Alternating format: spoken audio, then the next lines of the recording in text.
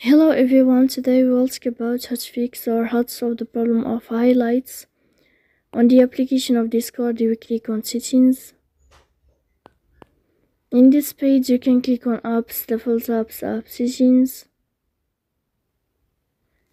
On above we can search about Discord and you will enter. Here you can click on first stop and you can click OK. Then we'll enter to the window of storage. Then we can click on clear cache. Don't click clear data because that can cause the errors that can delete your account. So please don't forget to support us by like and subscribe.